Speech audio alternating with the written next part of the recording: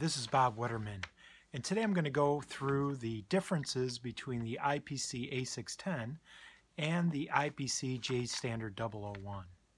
The IPC-A-610 is the acceptability of electronic assemblies.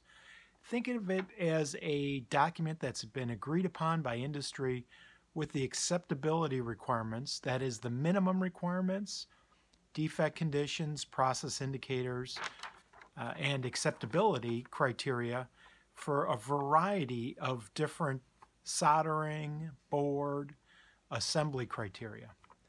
Think of it as a referee guide for what is acceptable and what is not acceptable in electronic assemblies.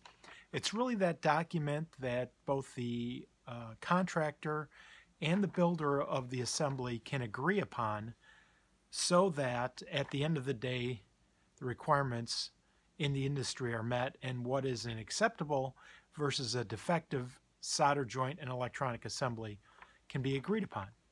So that's the IPC A610. It's the visual requirements for an electronic assembly. The IPC J-Standard requirements for electrical and electronic assemblies has to do with the method by which the assembly is manufactured. What kind of fluxes to use, what kind of solders to use, how the assembly process should take place. It's for through-hole devices, surface mount devices, for coatings, for wires, for terminals, and the like. So it's how the board is assembled and what requirements of the assembler need to exist for all of the three IPC classes. So we have on one hand the IPC A610, which is the quality and acceptance document, how the assembly should look after it's made, as well as on the other hand the J-STD-001, which tells us how the product should be manufactured.